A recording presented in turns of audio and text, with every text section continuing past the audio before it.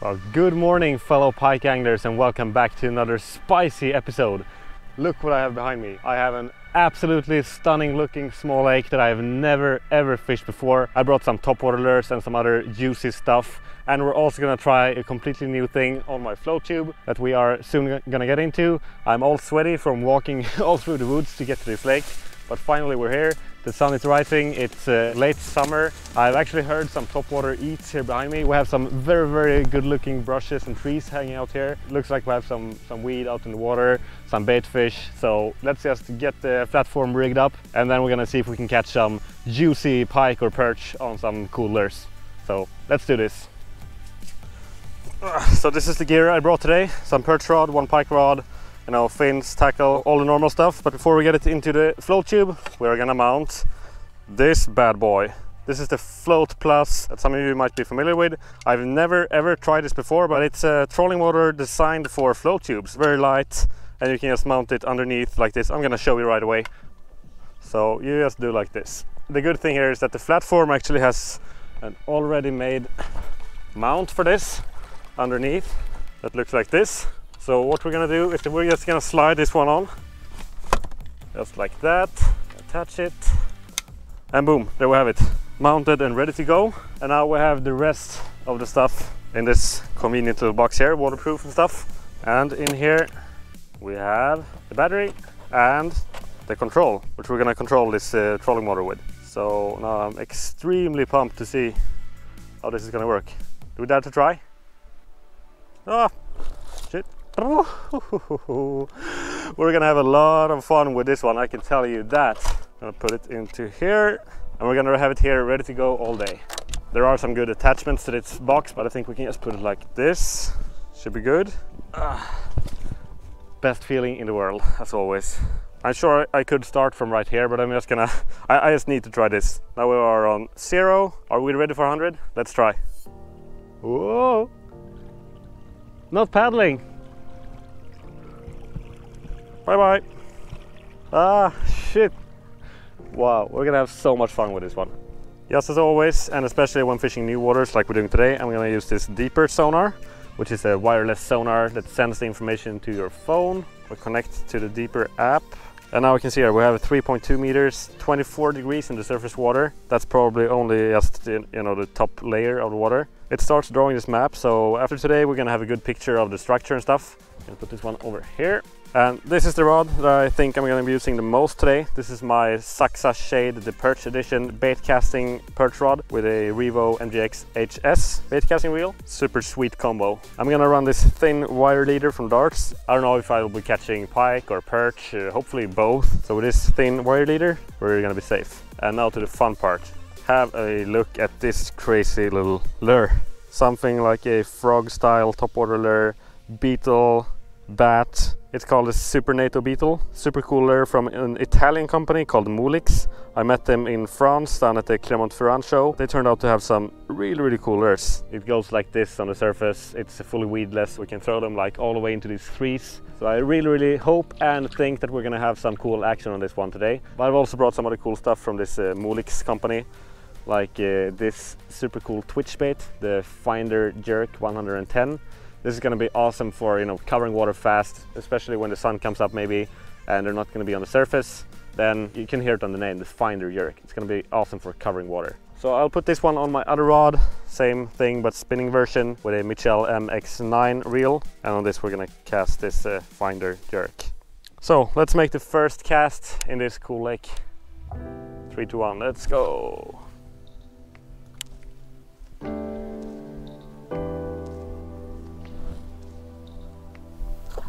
Ooh! Did you see that first cast and we had a pike? I think it was a pike. Attacking right on top of the trees. Come on, one more time. Fish on! Fish on! Right on top of that tree! There we go, first pike. In this secret cool lake. Smack that frog, 2 casts in a row and like boom. Oh, holy shit, that was cool. I would never have caught that pike without this, you know, weedless topwater lure. We have this tree going up all the way up under the surface almost, and this one smashed it right on top of the tree, bass style. Holy shit. That's what I call fast response over water. Put you back and make another cast because that was damn fun. Ooh, shit guys, smoked it. That's so cool. Did you see that take? I really hope you could see that on the GoPro because it smoked it right on top of this big tree going out there. And yeah, that was sick. I've never felt more like a bass angler than I do now. Well, except that time when I fished for bass in Lake Okeechobee, but so cool fishing to cast up over the structure. Just reading this one super slow. When the lure was right there, the pike smoked it. I mean, the bass guys, they're all crazy about this structure thing because the bass are hiding in there, and of course other species do as well. Oh, missed another one, missed another one. Crap. Missed the bite and tangled up. Come on, one more cast in there. So nice when you can cast it all the way up, almost to the shore, and like it doesn't get stuck. You just fish it on top on all the shit. Oh, went for it. Might be perch. Okay, let's try this one now. I have done some, you know, off-camera fishing with this one this year, and it's actually a really cool lure. Completely suspending, and when you twitch it, it goes very cool side to side. American-style jerkbait. It's very fun actually. When I met those Molix guys, I had never heard about the companies. I thought they were like really small, but it turned out to be a big brand. They're huge in the States. We're working a lot with Mike Anconelli. He's actually a part of the design of this lure. You know, very famous bass tournament angler, and they're awesome. Fish on, fish on. Second cast with a finder. Oh, it's a baby pike. Look at this baby. All right, so the finder jerk is approved by baby pike. I think this was maybe the fish that went for my topwater lure that I mistakenly thought was a perch because of the size. But oh man, that was like smaller than my downsize baits for pike. Holy crap. He went straight into these trees. Can you see him? Do you know that there are big pike here or what? You know there's a big one around here, right? This is like the coolest fishing I've done in a very long time. Sneaking around these logs, you know, and just look at this color in the sunshine. It looks awesome. Let's hope that this sun is not gonna kill the action too much, but I'm afraid it's gonna do that because my experience with summer fishing is that the hours before and right after sunrise are usually the best. Ooh, shit, did you see that? Something big was up in the surface. What do you say, should we just go there just because we have the float plus? Let's go there real quick. So, speeding up from 0. Let's leave this one in the water. Do some float plus trolling. We have around 4 meters here. I saw this fish up in the surface somewhere out here, so I'm gonna, you know, make a cast like a sun feather. Like make one cast here, there. I'm not gonna spend too much time out here if we don't catch this fish. Don't wanna miss the topwater action. Oh, it's perch. School of perch hunting. One attacked the lure and then we had the whole school following. Wow. Look, here we have this school of perch below us. That was following the jerkbait. Cool. Baby perch hunting this one. Can you see them?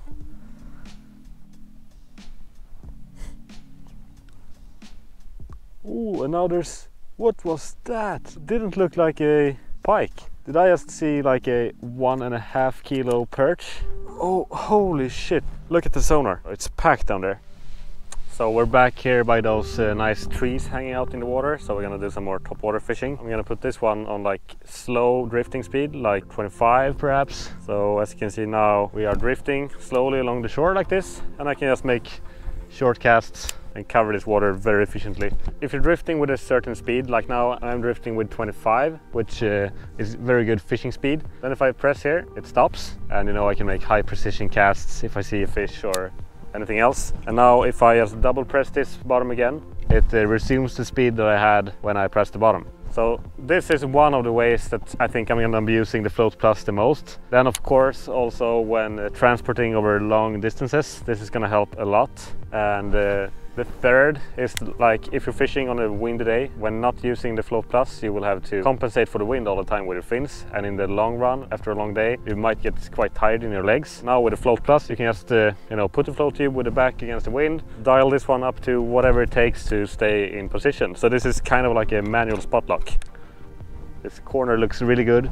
We have some shade from those high trees, which I think will be good now when the sun is coming up. Usually when fishing in summertime or sunny days, I like to search for those shady areas. Oop. All the way up in the tree, doesn't matter. Like pop, pop. Oh! Oh! I started twitching this topwater lure and had a pike, smashing it. Wow guys, this is just too cool. Oh, all the way up in the tree. Doesn't matter. Fully weedless. This is what I love about float tube fishing and fishing in general. Just hitting a random little lake to see what it hides, trying some crazy lure, having some fun with it. If you haven't tried float tube fishing for pike or perch in a small lake like this, you really should. You will get addicted, I can tell you that. Let's do some stand-up fishing. That was a long time ago. This weedy area in here should be good. Now I'm drifting slowly against the shore, so I'm gonna put on this one just carefully to just stop the drifting. I can cast all the way in here.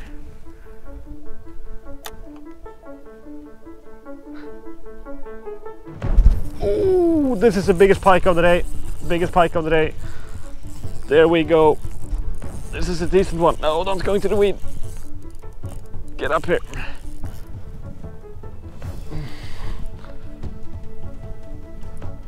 There we go, there we go. Was that cool or what? Saw the take and everything. Oh man. Was hiding between all those weeds. Holy smoke. That was the coolest take in a very long time. Went head first on this finder jerk. No monster, but there we go. Came off. Just standing up from the platform, seeing exactly everything from the surface down to the bottom, and it just smashed it head first. And it was such an awesome fight. Inside the weed, this light sucks a rod, with shell reel, this finder jerk bait. Well, let's do that again, shouldn't we? Do some more stand-up fishing.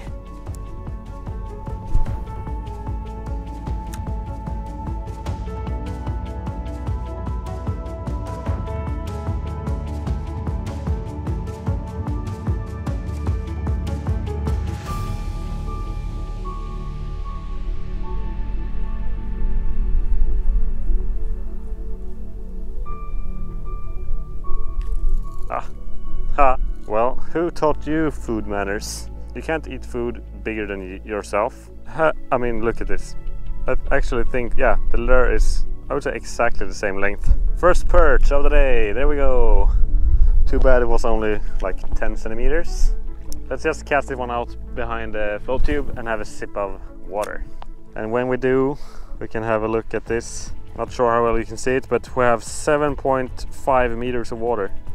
And it's just getting deeper and deeper. Just have a look at this. This is awesome. Trolling around a little bit while looking for good spots. It's fun. I found out a way to steer with the fins. If I leave my right fin in the water, I steer right, and my left, I can be steering like this. Awesome day on the water.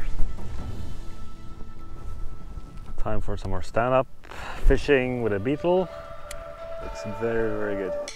I'm sure they're gonna be pike somewhere around here. Must be in all this, I mean, sweet looking weed.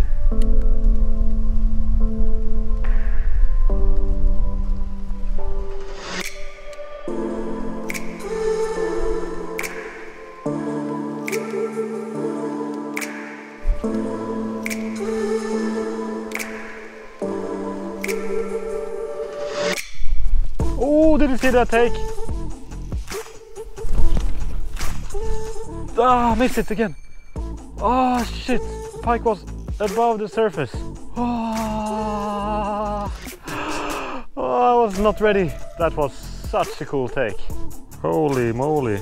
Well, I guess the most important part when topwater fishing is the take, and that take was amazing. Doesn't matter if we landed or not, but man, that was cool. These takes are addictive. And look at this cool spots. I'm fishing this lure above this grass. It's like maybe 10 or 20 centimeters from the surface down to the grass. So it's like more or less impossible to fish with any other type of lure, but this one gets the job done. And so cool to be standing up from this platform. I mean, this is sick. One of the things that I like most about this one so far is the fact that you can cast it almost, you know, all the way up to the shore if you want, and then just bounce it down back in the water and retrieve it slowly, just waiting for that epic bite. That's something that we wouldn't be able to do with a, you know, traditional popper or something like that, with treble hooks all over the place. Same thing with that first pike I caught in the morning on top of that tree, you know. I wouldn't have been able to fish there with a more traditional popper or something like that, walk the dog lure. Oh, follower, follower, follower. There we go. Yeah. Saw it coming from a distance behind and went for it carefully first, and then boom, smashed it. Awesome. Get over here. Ah, there we go. Another topwater pike. It's funny, you know, we had that bite on the first cast of the morning, and then I caught a pike on the second cast. And since then I haven't caught a single one on this. I've only missed some really cool takes and some perch and stuff, but finally one more on a beetle. Gonna keep rocking this one in these weeds. Seems like they are here, they're feeding. So gonna put this one back. There we go, very easy to unhook, and bye-bye. There we go. This guy's getting chewed. Some tooth marks. Yeah, there we go. Hey guys, this is so cool. Look what I just found out. We have the wind pushing from this direction and I'm paddling this way. And traditionally I would have to paddle like this and make the, you know, short casts to the left like this, or like half backwards. But instead now with the Float Plus, I just found out that I can be standing on my knees like this, control the speed with this one, and then use my fins back here as steering, you know. If I put down my left foot, I'm turning left, and my right foot, I'm turning right. And now all of a sudden I can drift like when boat fishing, you know, in the right direction. All of you float tube anglers out there know what I'm talking about, but this is so nice to be able to, you know, drift in the right direction like this, and we can quickly cover this water nice and easily.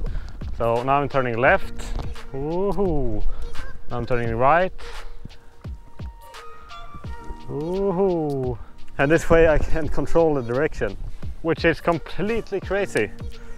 I've never seen or heard anyone doing this from a float tube, so this is a good tip. If you have a Float Plus system and a nice and big float tube like this that you can be standing on your knees from, this is game changing. All of a sudden it's like fishing from a boat for real.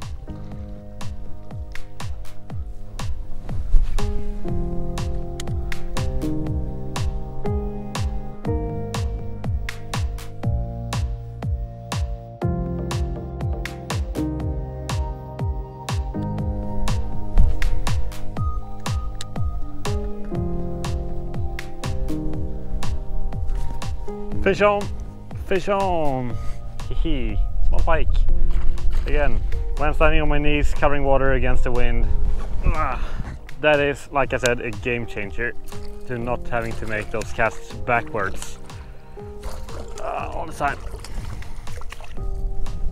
Hello little pike. I'm standing outside that tree, waiting for a snack to come by. Oop, and found this jerk. Well, that was my first pike standing on my knees like this on this little jerkbait. So much fun.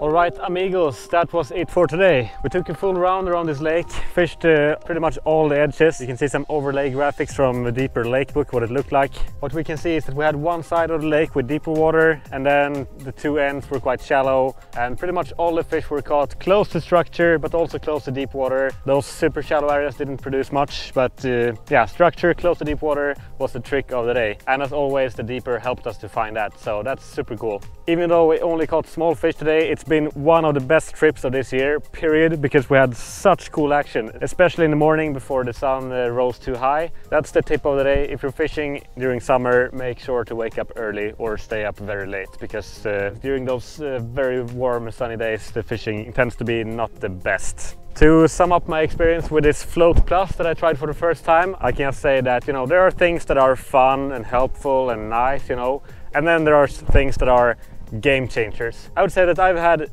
3 game changers before. Number 1, when I started float tube fishing, that opened up so many new possibilities. The second one was the deeper. All of a sudden I knew what I was doing, you know, I could create maps, I could see what was down there, you know, that helped a lot. Game changer number 3 was this platform, you know, this float tube that we've been fishing today. It simply takes float tube fishing to a whole new level. You can bring so much more gear, you have these oars, you can stand up from it, and it's just awesome. And I think we just had game changer number 4 as well today when we tried this one for the first time. You know, being able to mount a trolling motor on float tubes this easily, this lightweight, that's just amazing. And to have this drift control when fishing, to have this security, you can go far, no matter if the wind picks up or anything, you're gonna make it back home. So highly recommended. I will leave you a link down below where you can get this Float Plus and read more about it, because it was Pontus approved. Last but not least, these 2 lures that we tried today are also Pontus approved. Man, we had some fun action on these, especially this Super NATO Beetle. Super cool stuff. I will leave you links to them in the description down below as well. That was it for today. Thank you so much for watching. Make sure to leave a comment if you'd like to see more videos like this one, exploring new lakes and stuff. I love to make these, so let me know if you want more of these. Now it's time to head back home for dinner, and until next time, tight lines.